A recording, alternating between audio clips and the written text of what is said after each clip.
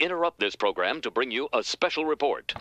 I'm sorry about the title of this video, but let me explain. Back around the new year when all the Logan Paul shit was going down, I obviously, as a person, as a human being, I was frustrated and pissed off and offended by his actions. I felt as I imagine most of you felt. How I felt as a YouTuber, as a creator, as somebody who depends on this platform, I was nervous and I was anxious as to how Logan's actions might negatively affect the entire platform. With that anxiety, I waited for YouTube's response. I wanted to hear what they had to say. And I waited, and I waited, and I waited, and ultimately they did post a response. It was a little over a week later in the form of 5 tweets, something they called an open letter.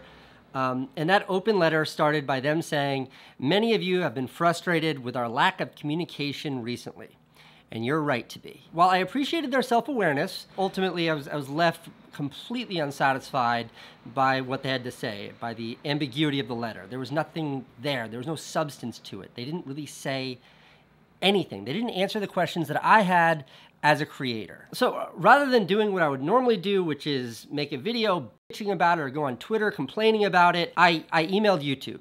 And I didn't just generically email YouTube, but I emailed the top executive at YouTube in charge of all creators. He's a guy named Robert Kinsel, and he's the chief business officer of YouTube. So you got Susan Wojcicki, who's the CEO, and then you've got Robert, who's the CBO, and together they run the entire company. But it's Robert who handles everything that touches us creators, that touches the entire community.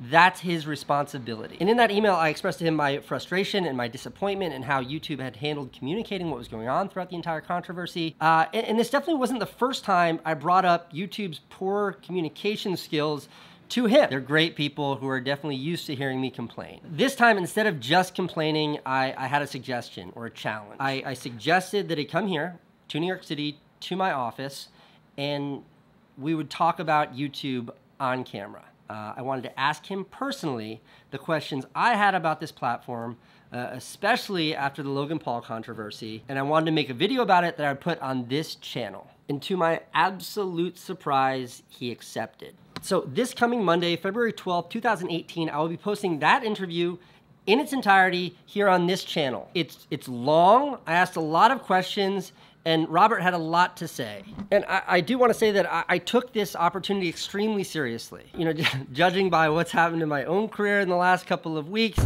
I'm very quick to acknowledge that I am not the best journalist out there. So I did ask a couple of my friends, some of which are professional journalists and some of which are YouTubers who I think would have smart perspectives on this. And that's how I put together my questions. And I don't think my questions were easy. I asked him the questions that I think any creator would ask if you were given the opportunity to speak to the person at the very top, the person with the ability to change, alter, move anything on this platform. Now, this is definitely a first for me. To the best of my knowledge, this kind of thing is a first for YouTube. And I want to end this little preview, this little explanation video by just acknowledging a huge risk for him and for YouTube to come here and talk to me on the record. So that's it. Like I said, the video will be posted in just a couple of days.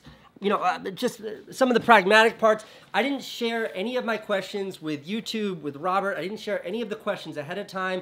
They didn't know what they were getting themselves into with what I was gonna be asking them. And when Robert finally showed up here, when he walked through the door to my office, he was with his head of PR for all of YouTube.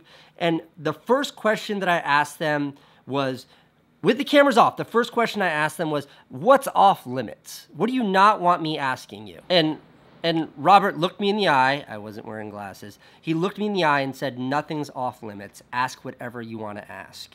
I hope you'll give this video the time that it deserves. I hope you will give YouTube sort of a chance to hear out what they want to say about this whole everything that's going on this platform. And whether you like what he has to say or not, I think that his willingness and YouTube's willingness to come and speak so openly speaks volumes. Okay, I'm very excited to share this with all of the internet.